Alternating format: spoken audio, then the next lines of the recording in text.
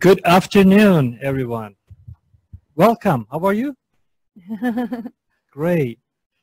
I see a lot of CA enthusiasts here in the room, and it is great also to see about 25-30 people joining us through the webinar.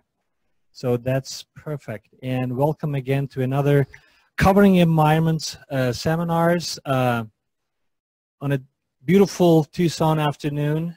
It's great to see you all again, and we have another special seminar today for you. So my name is Murat Kasira. For those of you just joining us for this the presentation, and those also from the webinar, I'm a faculty member in the Biosystems Engineering and the Director of Controlled Environment Agriculture Center. I would like to, before we start, I would like to thank several special people here. Danae Pantoja, our program coordinator here at the Controlled Environment Agriculture Center, and Dave Bogner, our specialist and support for the IT, as well as Rafik Gruner. He's our original program coordinator for the Covering Environment seminars. He's traveling today, so he cannot be with us. So I kind of took over his place for today. Today we will be talking about urban agriculture, an industry that is really creating unique opportunities for commercial growers, an industry that helps to produce, to process, and market the produce for local markets, and consumers are really supporting the local commercial operations and businesses. They're interested about the social footprint of the technology and the impact that it has. So recently, Produce Grower Magazine recognized 7 people who is driving the produce industry, and they recognized these 7 unique individuals as the people in produce. We had 3 unique individuals from Arizona, so we are really proud. One of them was our colleague, Dr. Joel Koala from our department, Biosystems Engineering. We had the pleasure of having him to present in these Covering Environment seminars before.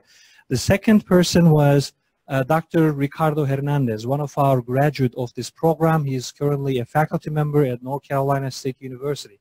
We hope to have him presenting also in the near future. But today, it gives me a great pleasure to introduce you the third unique special person who was named as the people in produce. Our guest speaker, Heather Szymura. Thank you. And she's the owner and farmer operator of her business, her container-based farming operation. She comes with the global business marketing degree. I do. And she has experiences in corporate business world as manager. And then she decided to go into the learning again, and she pursued a degree in naturopathic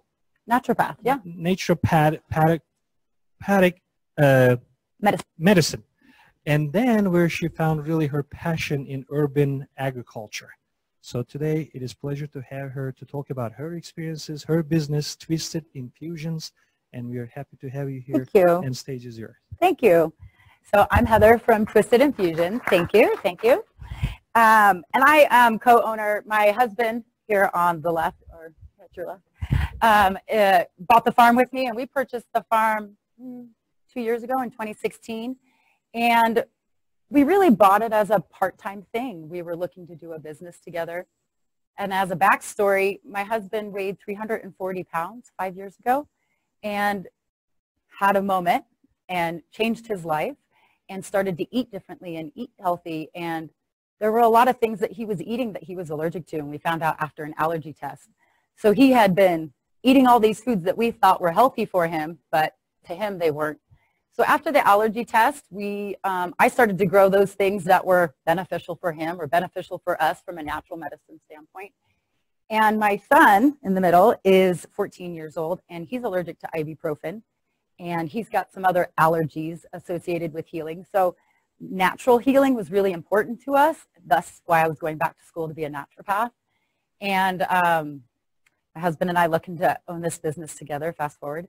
And they said Freight Farms is the farm that I bought. It's a 40-foot shipping container. It's a refurbished meat container, so it had 3 inches of insulation all the way around already. And Freight Farms as a company added zip grow towers, which are vertical towers, and the lights and the technology and the dispensing of the nutrients. So it was a plug and play type option for us, and they said it would be a part-time job.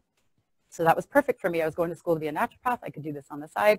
My husband was a stay-at-home dad, so he had some time now that my kids were back in school full-time. And we got the farm, and come to find out, it's more than a part-time job. It was a little bit more than that. So I quit going to school because I absolutely fell in love with farming.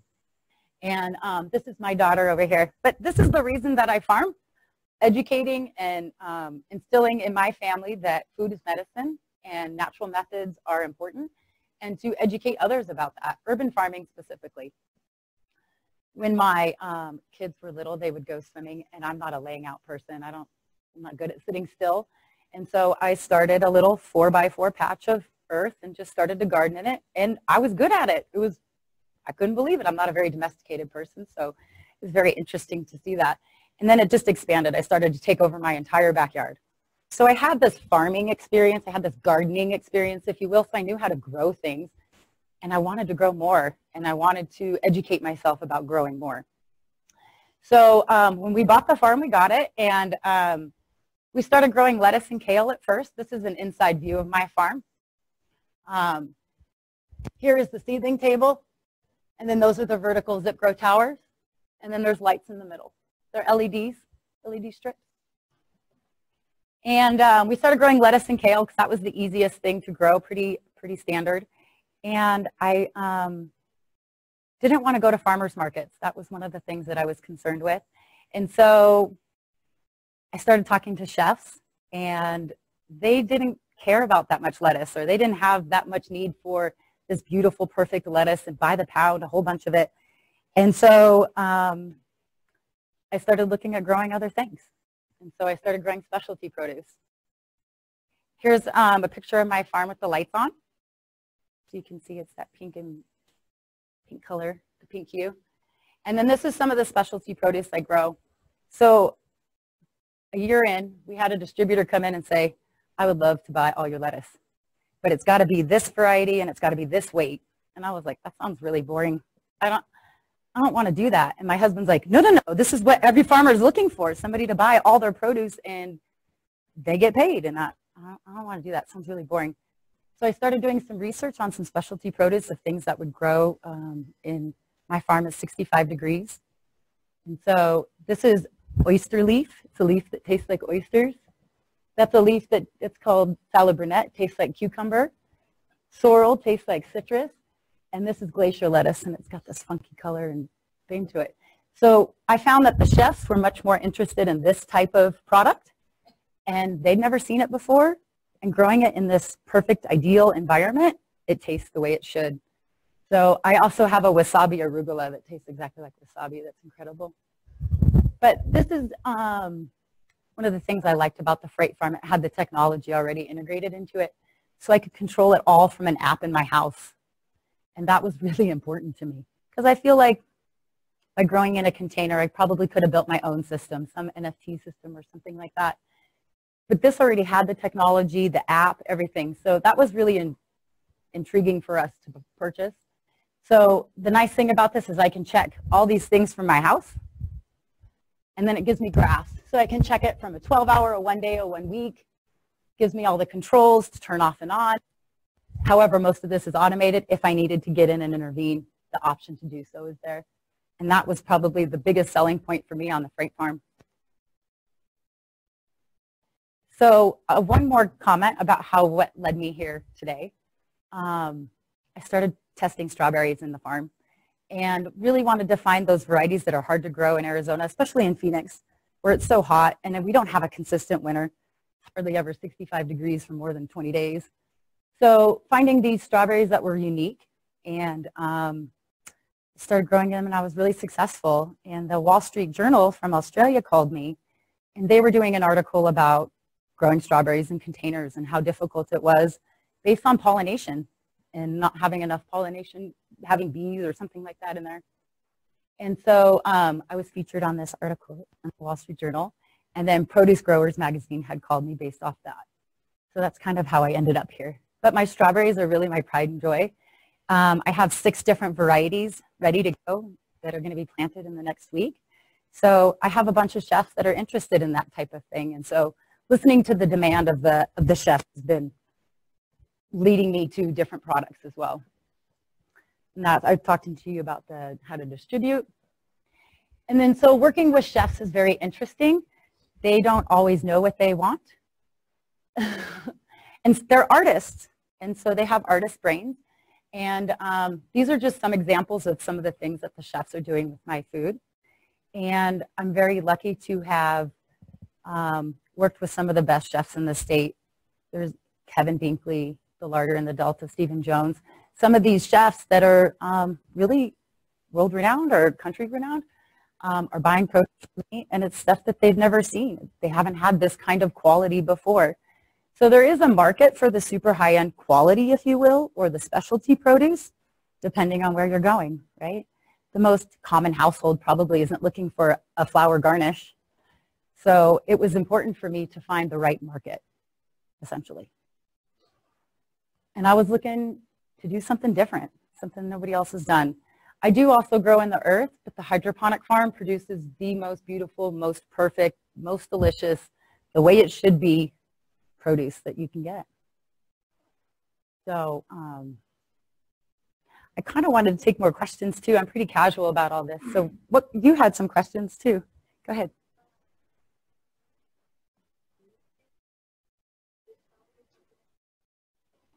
Hand. Oh, I'm sorry. She asked me, how do you get pollination on the strawberries if you don't have bees in there or anything else? And I hand pollinated them. But I didn't have a full container full. And that was almost the debate on the strawberry growing is indoors. How do you get them to pollinate without hand doing it? Because having a full container, so I can grow almost equivalent of 1.5 acres in the shipping container. How would you do that with strawberries at that level? And I think that would probably be a little bit more difficult, and that was what the problem they were having in the big grows was the germination or the pollination.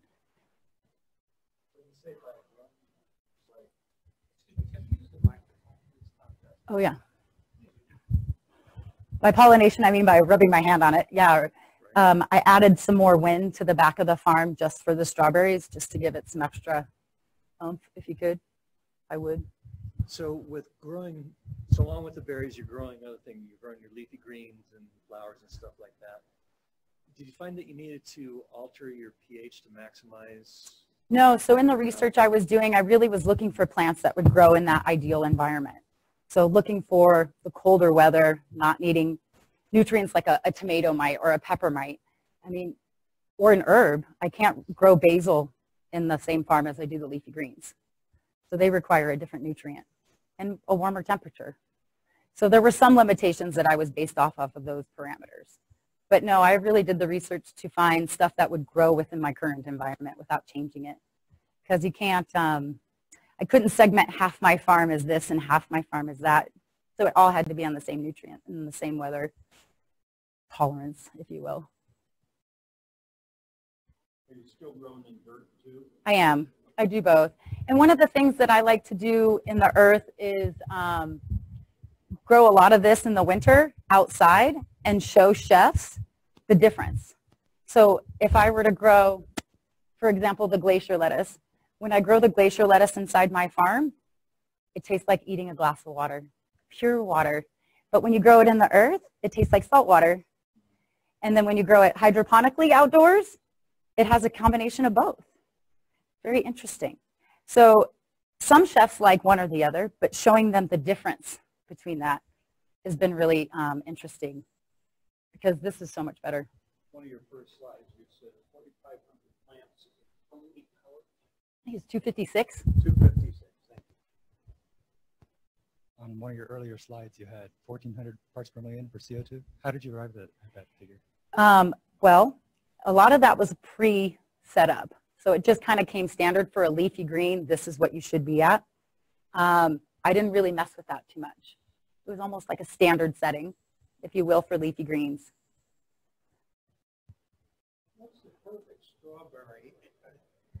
What's the perfect strawberry by choice, and what would the chefs say is the very best that will please their consumers most? Unfortunately or fortunately, chefs are varied. But I think that most chefs don't know the difference. They only get access to one or two kinds of strawberries, in theory, what we're limited to grow locally or what their distributor can get them. So alpine strawberries are more of a delicate strawberry, and there's, within alpine strawberries, probably 5 to 10 different varieties of alpines. Okay. They have yellow, white, some red. And so that was more what I tried to focus on, because they are so delicate that they have a hard time growing outdoors. Any that are giant and No. absolutely tasty? Apparently, or what I've come to terms with, is chefs like everything small, anything tiny. So a lot of the course menus, course plates, they're looking for tiny. And so it's been interesting to also work with growing hydroponically. Sometimes you can limit the root space of some plants. For instance, I tried to grow tomatoes in some of those zip grow towers out front, outside. And the root space was limited, therefore the tomatoes came out really small. It was perfect for my chefs. I was disappointed, but they loved it. And so working and experimenting with plants that I can restrict root growth to make them dwarf fruit. There's some flowers, edible flowers, that if I do that with, they just become miniature, and the chefs love it. So I try to listen to what they're looking for, if you will. They like anything tiny. So the strawberries, the smaller the strawberry, they love it. And they're looking for quality, really. I mean, that would be the difference, I think, than maybe selling at a farmer's market. Not that they're not looking for quality, but they're not looking for garnish. You appear to be somewhat of an individualist. Hence my question, where does the name Twisted Infusions, how did that come about? That's a great question. He asked me earlier, where did Twisted Infusions come about?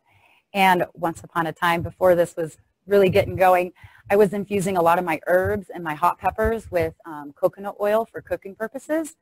And so thus the infusions. And like you said, I'm kind of a weirdo, or I'm different.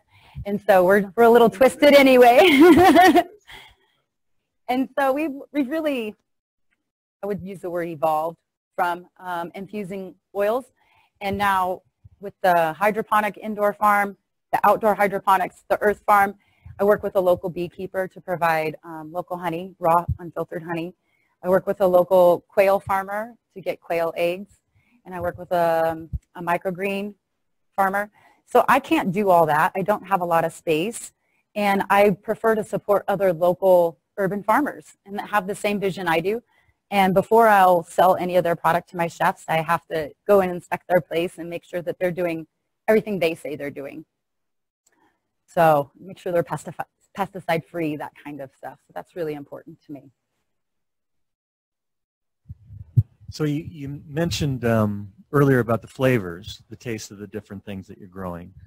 Do you mess around with your nutrient mix or play around with microbials or anything like that to enhance your flavors? That's a really good question. No, I really haven't. Because I only have the one freight farm, I'm intimidated about a lot of experimentation because I don't want to ruin although I have almost 17 variety of crops growing in there right now. So it's quite a bit.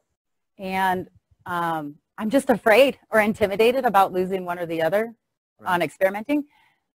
We plan on moving the farm here in the next 3 months to a bigger location and acquiring more container farms. More than likely, I wouldn't buy another freight farm. I would make my own. I think there's some improvements to be made. And I think not everything needs to grow vertically this way. The lettuce, most plants, right, they grow out and up, so it kind of elbows. And for lettuce, it doesn't necessarily contribute to the overall success, but most of the people I'm dealing with like the mini heads. So if I was really going to go after that better head, the bigger head, more of a lettuce market, I would definitely go horizontal vertical. So what improvements would you make on the farm? Oh, so much. It's more, I would suggest it's more just that because it's vertical. So because these are vertical this way, and they're really close together, you can see, I mean, we jam 200, I mean, Freight Farms jams 256 towers in there. So they're really close to each other. And sometimes that doesn't allow them to fully grow, or some things get shaded, or there's just some design flaws within that. So I think that I like the way that some of my plants grow vertically, but for the most part, the lettuce, the kale, those kinds of things, I think would be better off horizontal vertical. They just would grow better. So I know that sounds weird. These towers, what, the nutrients come from the top and it just gravity feeds through each of the So things? that's a great question. So there's a main tank in the back there, and then there's a pump. So when the water turns on, it comes through the top and goes down a drip emitter system down the back of the tower. So it's just watering the roots down the back. And then it drains down from the back of the tower into this tray, if you will, and back into the tank and recycles.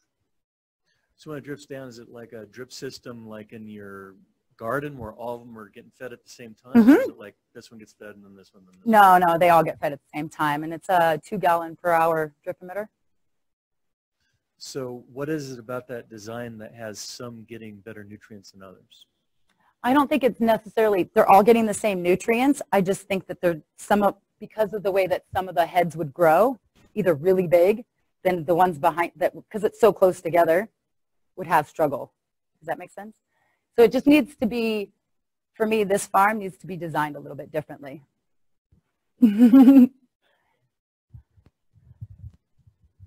Hi.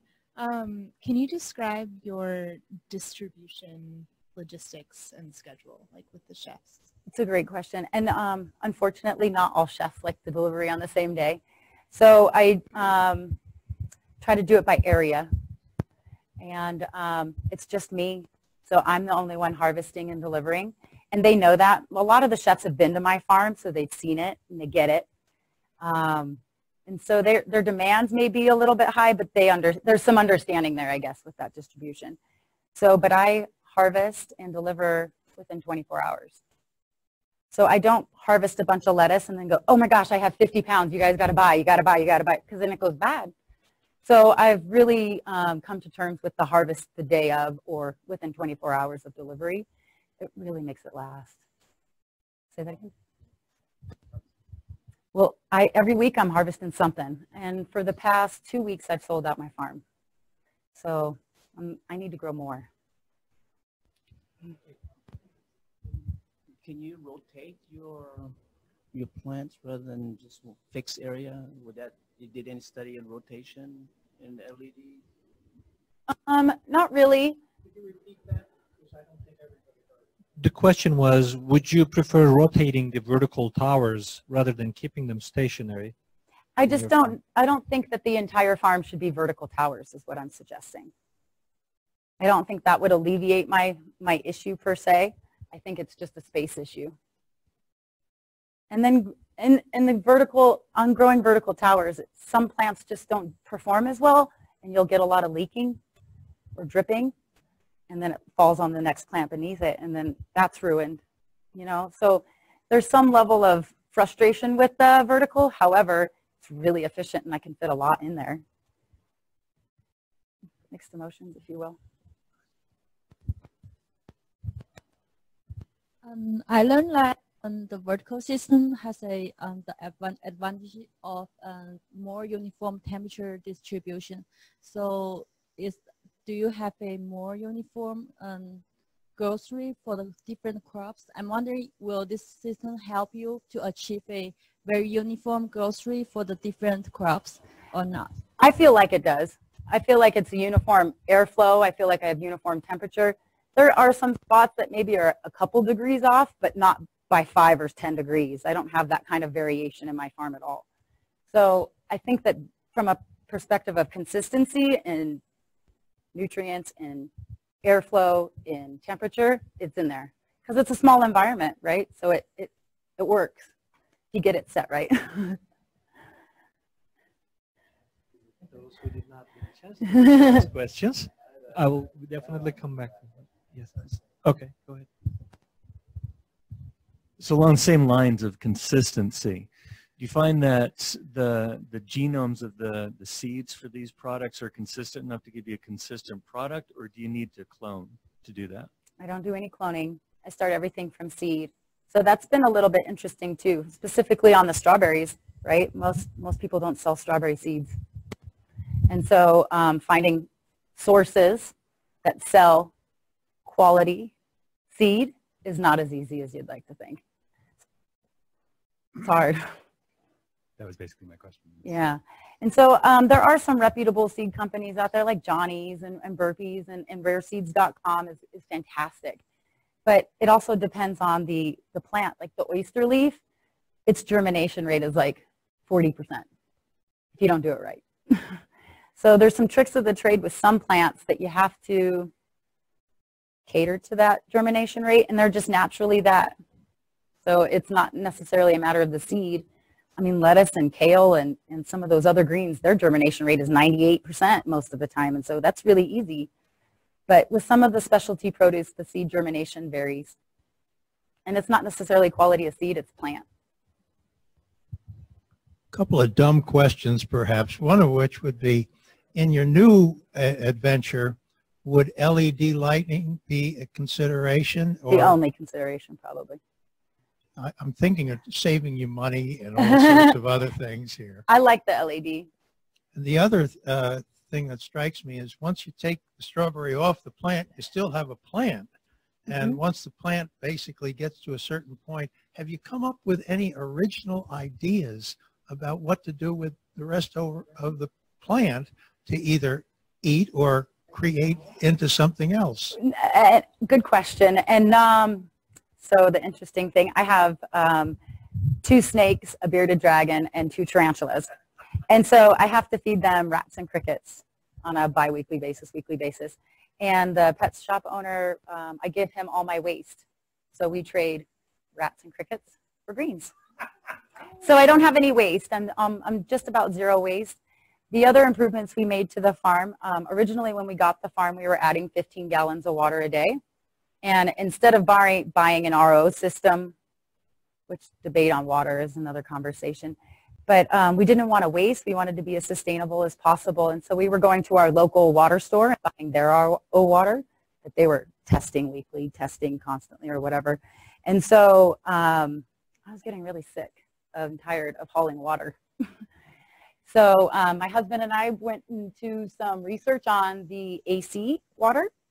And so the AC that's flowing, we refilter that water and it goes back into our tank. And then we have a dehumidifier and that refilters that water and it goes back into our tank. We are at 0 water. We don't add any water anymore. So it's really gotten sustainable. The hard part is the energy. So the energy would be probably the main cost that I have the highest cost.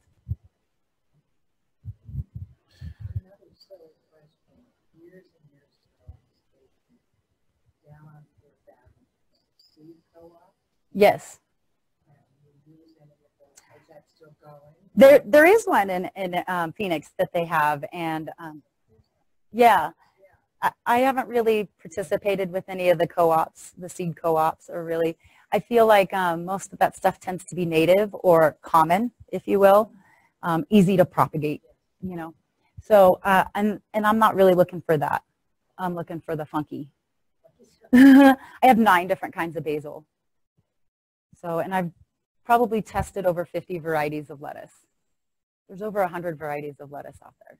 So I'm on a mission to try to test at least all of them, or at least come close, you know. And what I found, and we were kind of having this conversation earlier, is what lettuce would be good production lettuce. Maybe some of this lettuce isn't being grown anymore because it's not good for production, or it doesn't do well for this, and there's a lot of those. They just don't produce well. And that's probably why we've evolved from them. But there's more than just iceberg and romaine. There's a whole bunch of different kinds. And trying to educate people about that concept as well. Just the concept that there's something else out there that you can look for. It doesn't have to always be this way. Okay, and from out in the Ethernet, what are your thoughts about your hydroponic shipping container versus an aquaponic shipping container? I think I would, I don't know how I feel about that, but aquaponics in an enclosed environment like that seems interesting. I'm not sure that I would go aquaponics in a container. I don't know. There wouldn't be a lot of room, I would think. would be interesting. I've not really considered that question.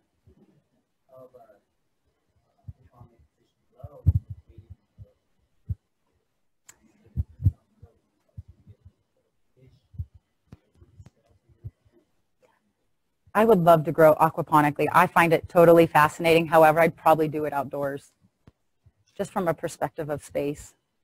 And I think with aquaponics, so much different filtering has to occur.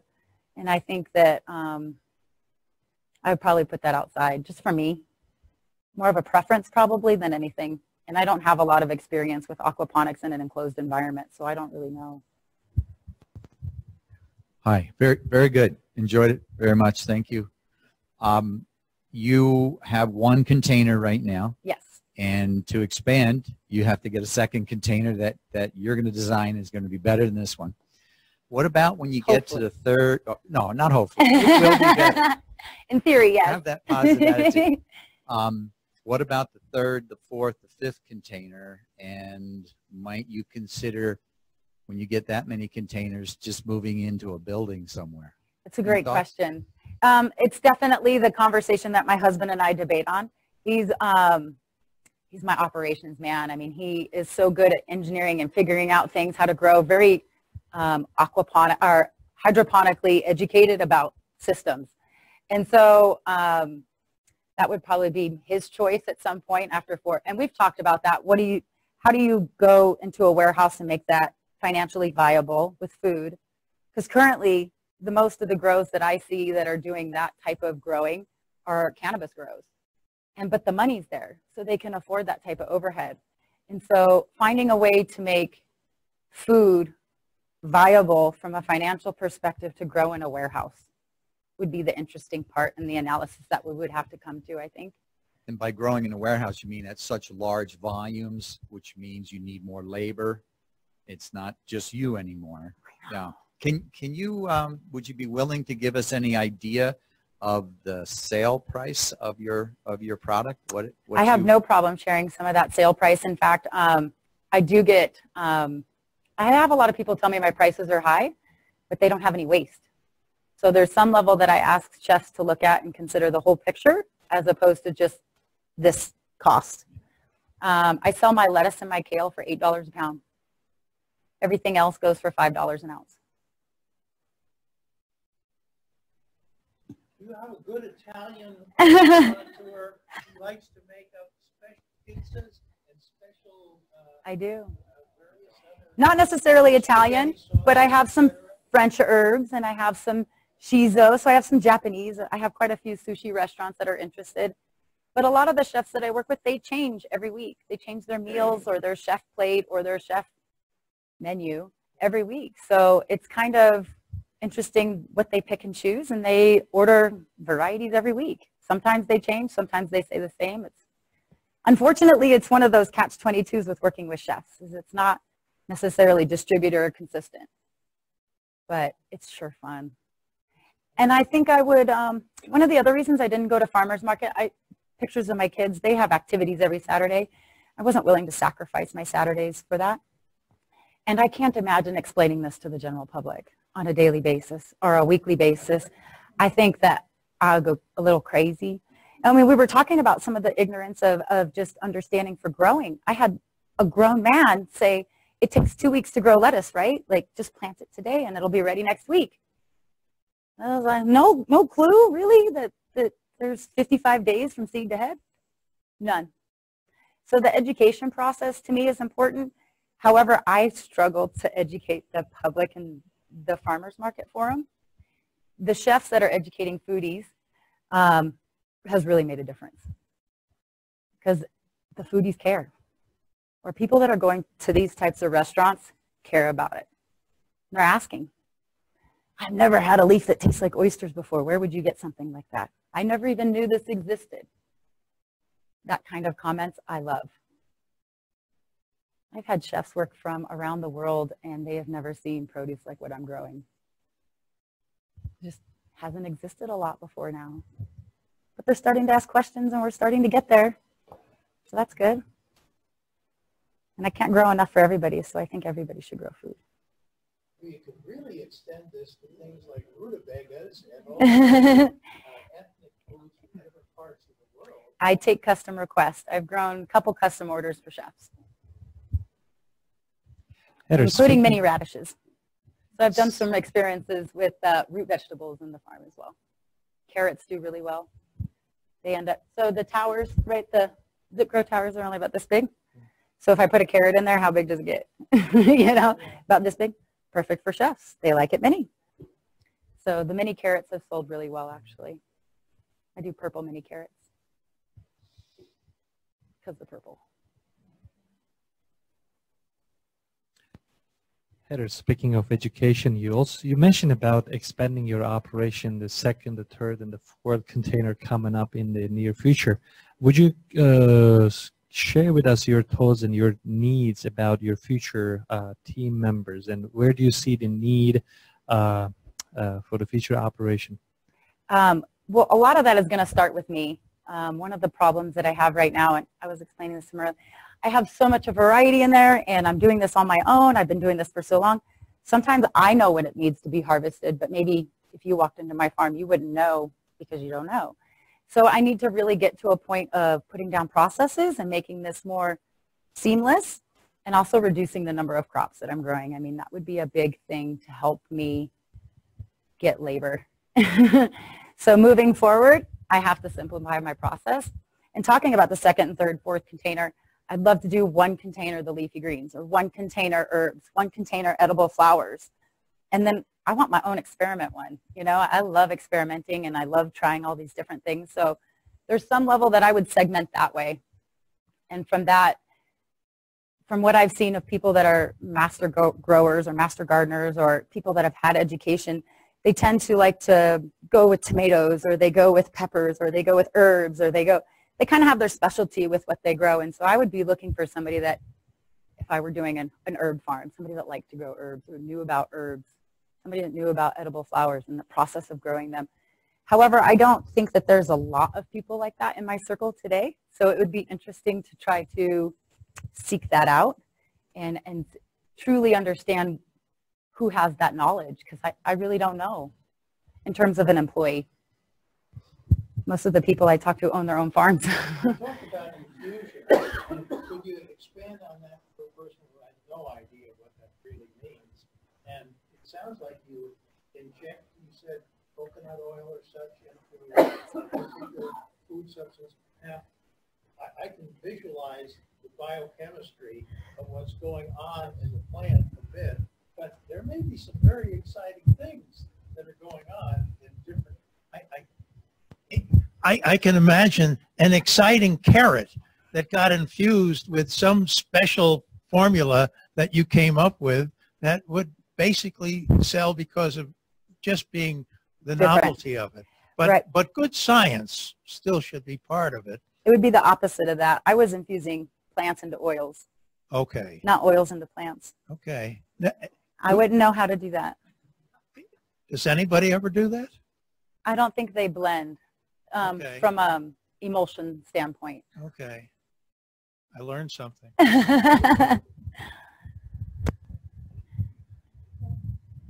Okay, another one from online here.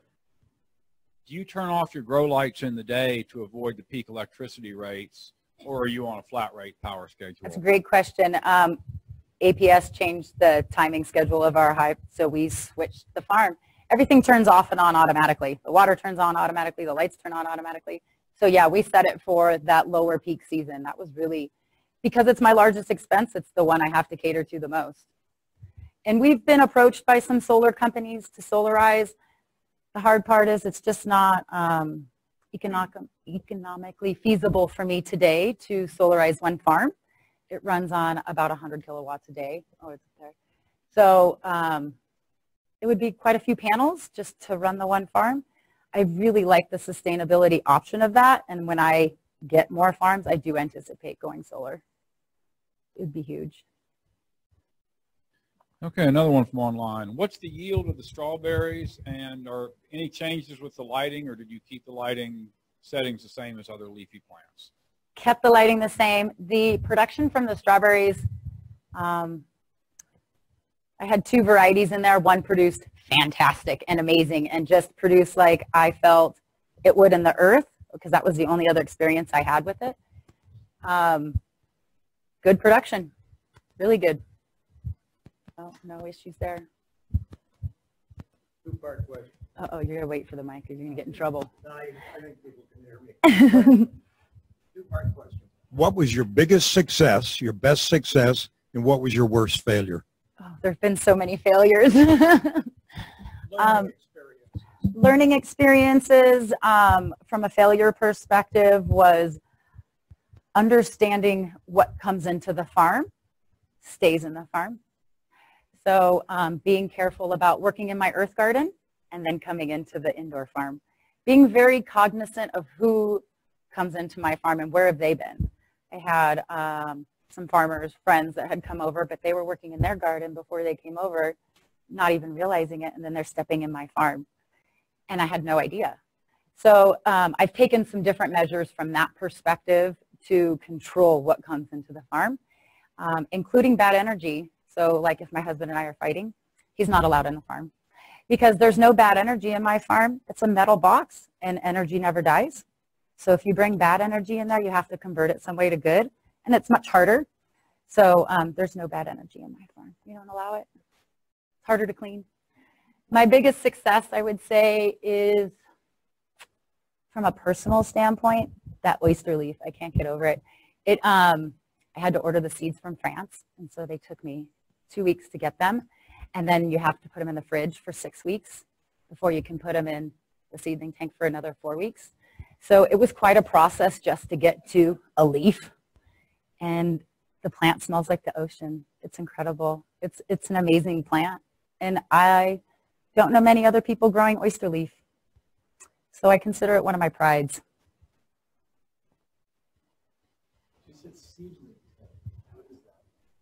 The seedling tank is right here. And it holds all the water. And this is a seedling tray, or for lack of a better word. And then this pumps, floods, and drains the seedling tray every 8 hours. I don't have to do anything. I put them in 200 trays. I now use plugs. I don't make my own. I buy them from a place in California. There's no Phoenix plug makers that would work in the volume that I'm doing. I try to buy as local as possible if I can. I try to seek those purveyors. So I had another question about working with the chefs. Yeah. So you said the chefs don't a lot of times know what they want, which I've experienced as well. Now, how do you introduce these different things to them? Do you just do small quantities of new things, show them, and then start growing them in larger quantities when they want them, or how does that work? That's a great question. I definitely experiment with, let's say, 5 or 6 towers, and then, yeah, hey, do you like this? Or if it doesn't grow, I've done that, where I've planted 5 or 6 towers, and it came out really bad. Arugula grows really, really strong, and so does celery. Celery, and it grew amazing, beautiful, but it was so celery, and it was so arugula-y, so peppery, that nobody wanted it. It was too strong. So there's such a thing. And so I would say that that has been more testing it that way, realizing how strong it is, and, hey, chef, do you like this? No, I can't use that. Then I won't grow no more. And that's all the only thing they could do for it. But they're buying celery so cheap over here that it wasn't worth it to them to buy it from me. So I dried it. And actually, I used the celery powder myself, and it's fantastic. Super strong. I don't need a lot. You mentioned things getting in. So have you had a pest problem? I had a little one. And in an indoor environment, it gets out of control very quickly. So it's definitely been something to watch. We have released ladybugs before, which is like my favorite. It's a favorite thing to do. But yeah, like the neem oil and things like that, I try to be as minimal as possible, but it's important. I have had 1 in 2 years, and it was small, but I clean a lot. One of the nice things about metal is you can sanitize it. I'm all about sanitizing because I can't sanitize outside. I can't control anything really outside except for my seed and my water. So I really like that aspect of cleaning.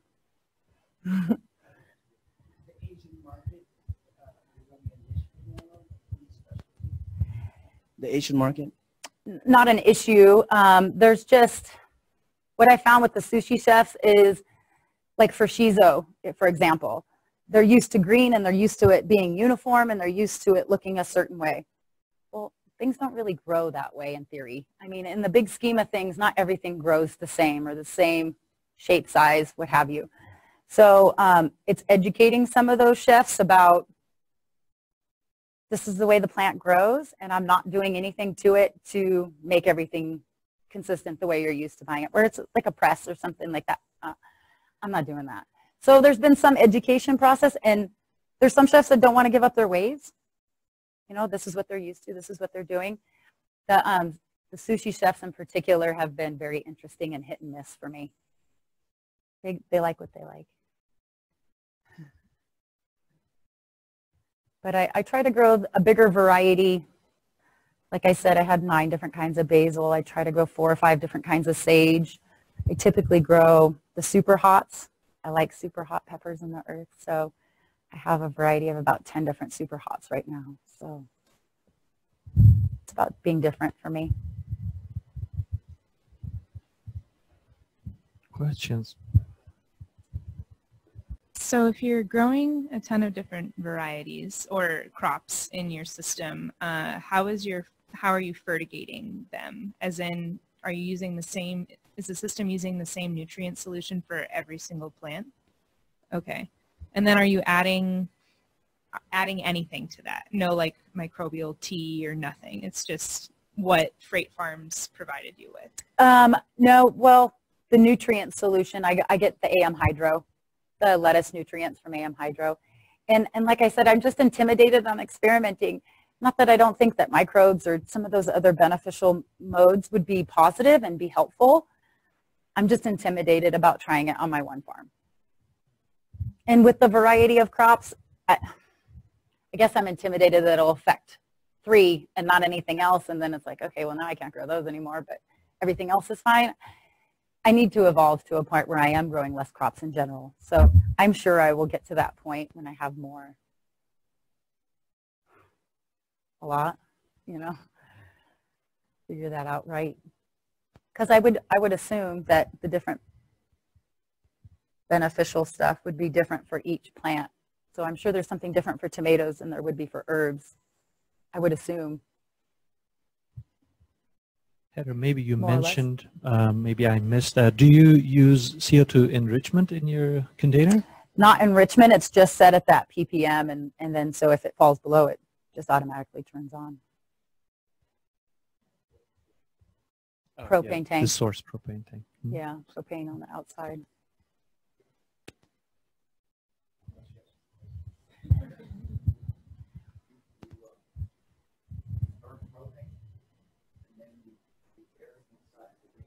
The CO2 generator runs off propane. So there's a CO2 generator, which is a burner, and it burns propane inside the grow room. I don't ever smell propane inside my farm, so I guess I'm saying yes, but no, I don't. Well, yeah. You wouldn't smell it, but okay. I haven't had any issues per se with that. Okay. And your tomatoes were fine, you said? They were I don't small? grow tomatoes in the farm. I grew them outdoors on a hydroponic walls. Oh, okay. All right. These same towers, I take and I have them outside. I have several walls outside because I can't grow the herbs inside the farm, but I want to grow them hydroponically. That's why I got them. So I've tried and tested some of more of the tomatoes or the peppers or herbs on the outdoor zip grow towers. I feel a bit obligated just to ask you to be careful about burning gases inside a closed system. Sure. It's usually not recommended. In fact, I would never recommend it. Yeah. Please be careful. Okay. Like I said, when I design my own farm, it'll be different. This is a freight farm design. So they haven't had anybody blow up yet, so I'm thinking I might be okay. Right. And they talked about that at the beginning and different ways of noticing that or finding that out. Yeah.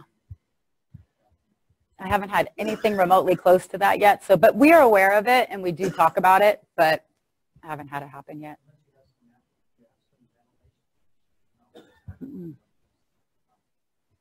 Yes, sir. There's some freight farmers in different parts of the country. No, we're the only one in Arizona to have a freight farm, but in other parts of the country. So for here, it was nice because we can't grow anything in the summer in theory. But so to have leafy greens at 65 degrees in the middle of summer is dreamy. But for other places, it's really about the cold weather that these are built for. And they use their intake and exhaust fan a little bit more often than I do. I don't use it at all.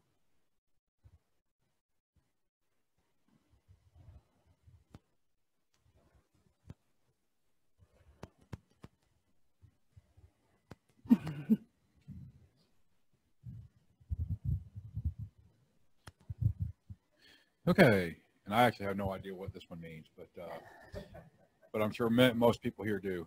Have you used any light recipes to change the nutritional content of your produce? No. And no.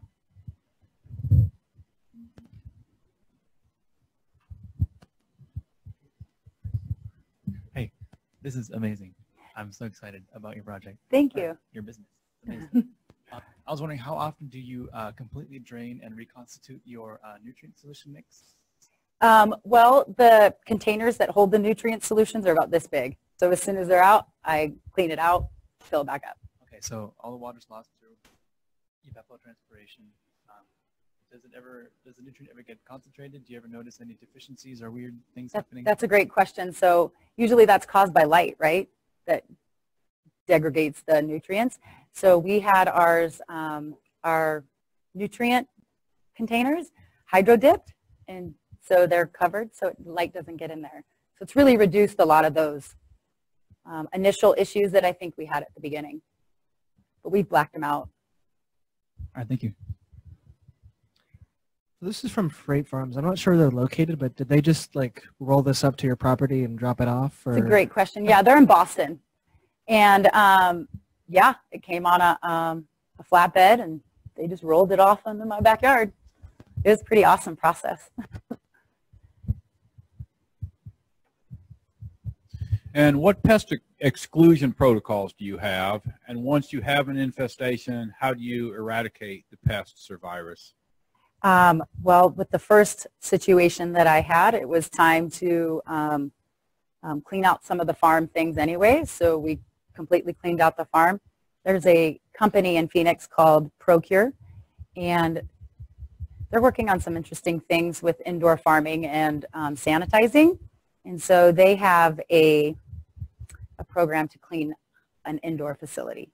And so I followed their program for the first time and had zero issues, and it was hospital clean after it was done. So we started out fresh, but I only had the one time a pest issue, so I don't really, the maintenance and being careful about what's coming in there and maybe some small problems, but I haven't had more than one issue before.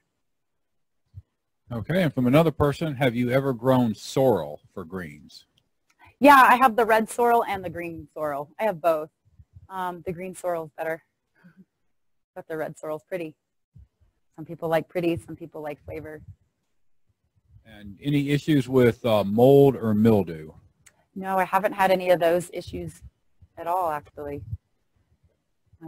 I would assume because I'm keeping it clean and I have to really watch those drips like I was talking about. Some of those drips can cause issues, and so being aware and being in there all the time has really helped facilitate not having those issues.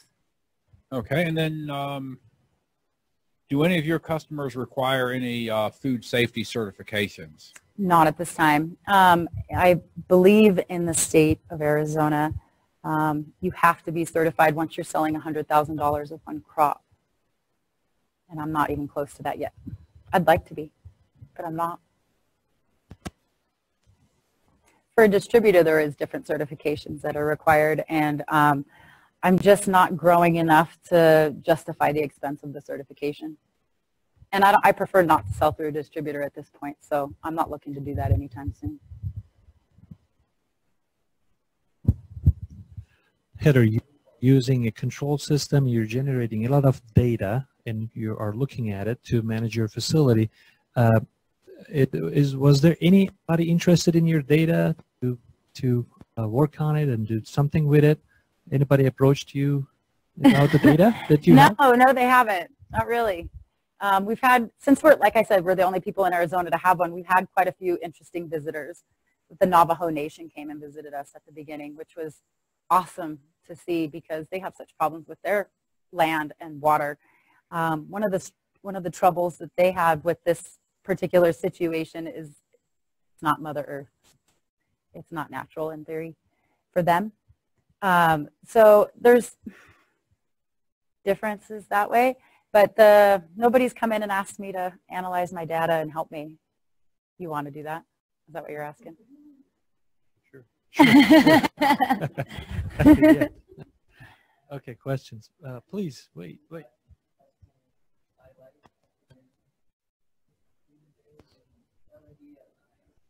That's a great question. We've been in talking about new farm designs or new container designs. How would we utilize something like natural light more effectively because it's always sunny?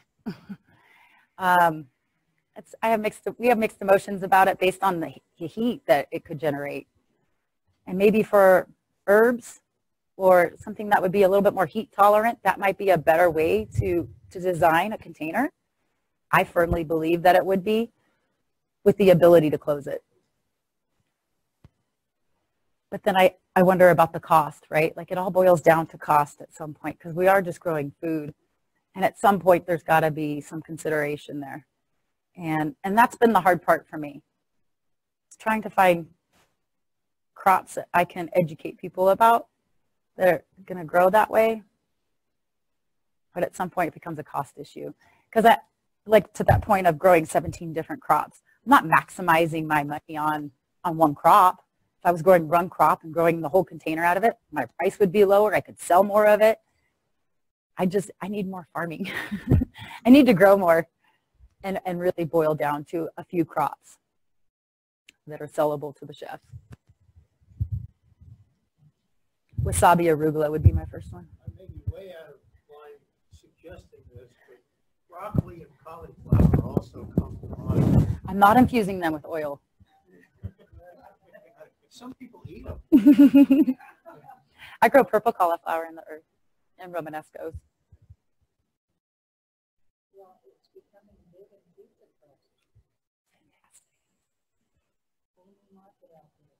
Who would have thought cauliflower?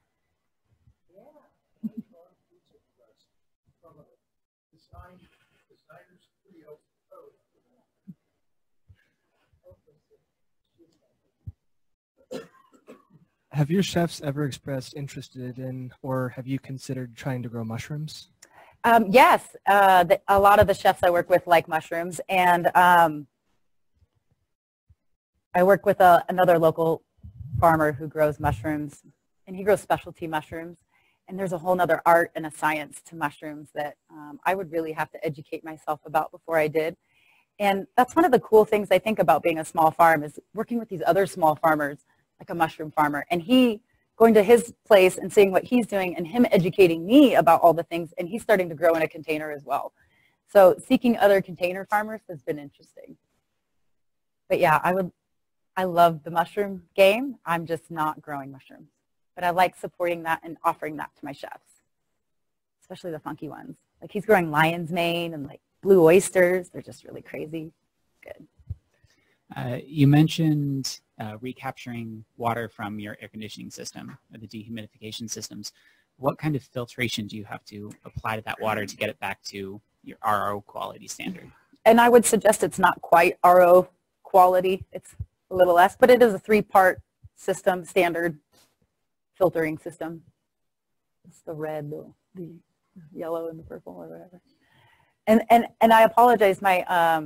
My husband was supposed to be here today, but he has a disability, and he was not feeling well. But he really does a lot of that operational stuff for me and helps me learn that. And so, or he just does it for me so I don't have to learn. But we make a good team, and he does a lot more of that kind of looking at than I do. You mentioned you raise a lot of strawberries. Is there a specific one that grows well in the tropical environment, maybe in a container like this? I would have to look because you really start to get into day bearing or ever bearing and those different types of genres of strawberries, and then going from there versus the climate. So the ones I'm growing in here, they were ever bearing. So they just kind of consistently grow.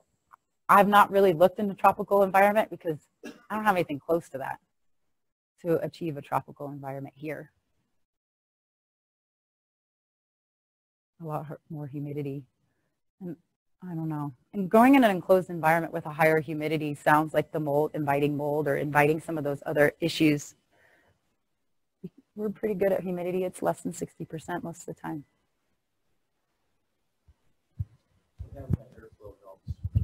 Ton. And after we got the farm, there were some modifications we made, and we added 2 or 3 fans in addition to what they already had. The wind flow was much more important than I anticipated. And I took that for granted a lot, but growing in the earth, it just happens. Yeah, I never thought. And Arizona's not like a windy city, but it's really important. And I didn't realize that. And when I got the farm, my husband's like, we need to add 2 more fans. And I don't understand. And you could really tell a difference in the plants based off that. There was a big difference. They weren't so leggy. Kind of getting closer to our ending. Maybe one last question, one final question. Anybody? All right. Okay. So this question's about the solution. Now, with the hydroponic solution, you know, the moment that the plant takes some nutrients out of solution, solution changes, becomes saltier. So as this goes through and goes back, does it have some kind of filter there? Does it just expel what went through? No, there's some filters built in. There's one on the pump, and then as it drains back into the tank, there's a screen on the thing so that big particles or big leaves are not going back into my tank, right? Per se. And I haven't really experienced the saltiness of that. I don't really have a salty. So when it comes back, when it goes through the filter, that filters out any free salts, so you're back to original composition. In theory, yeah. And you're not using that big of a container to begin with, so. Right. I think the main tank in the back, at most, will hold 140 gallons. And 140 gallons last a week? Well, it continues to last. I don't ever refill it. But I don't fill it to a full 140. I'm just suggesting that it's capable of holding that. Right. So we must put something back into it, right? What do you mean, something? Nutrients? The nutrients are automatically dispensed. So there's a sensor in there that says, oh, the EC is low, or the pH is too high, or there's sensors. I apologize. All right, now I understand. Yeah, it's all automated that way. And that, I mean, like I said, that was the attraction to it. Right. The technology. Being able to control my farm from my house has been huge. And I take it inside your app, it doesn't have things in there like when to harvest it or when to do different things for a certain item. Nothing like that. And my problem is the crop management definitely has been, I have so many crops, how do you manage that cycle-wise? And because I harvest when you order, I don't necessarily have a good consistent idea of I generate X amount of pounds from this plant or X amount of pounds from this. And that's been my struggle a little bit from an analyzation standpoint. However, I'm having so much fun and I'm really enjoying what I'm doing and the chefs are really liking what I'm putting out. So it's kind of working from that perspective. But as I grow, I definitely need to add more of that crop management concepts into my day, into my life, into my business.